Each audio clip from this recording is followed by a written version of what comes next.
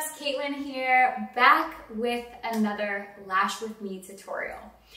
All right, guys, full transparency, I have never done a set like this.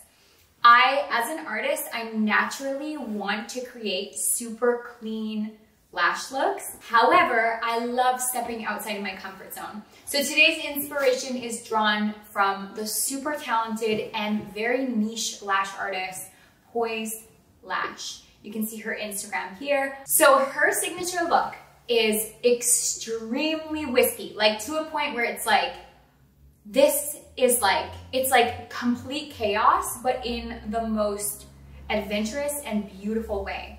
So that's what I'm gonna try to do today. I'm gonna try to throw my cleanliness out the window and create her signature wispy style. So we're gonna be creating a modified cat eye-like look. And to create this look today, it's gonna be really important I use textured easy fans. And I'm going to create fans that look like this. Very textured and very wide.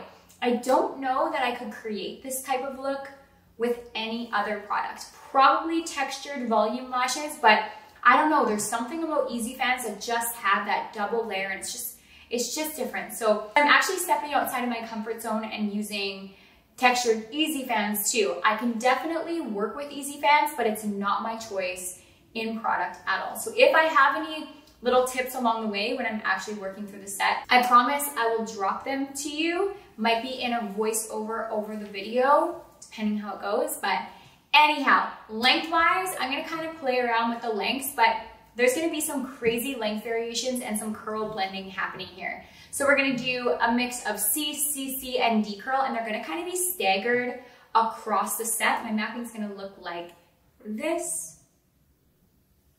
Top, middle, and bottom layer. And I'm probably gonna go up to length, maybe like 21, 22 millimeters. Ooh, again, have never done that either.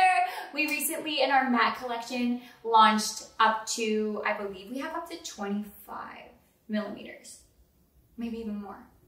But anyways, so if you like long lashes, we got you here at Lash Artistry.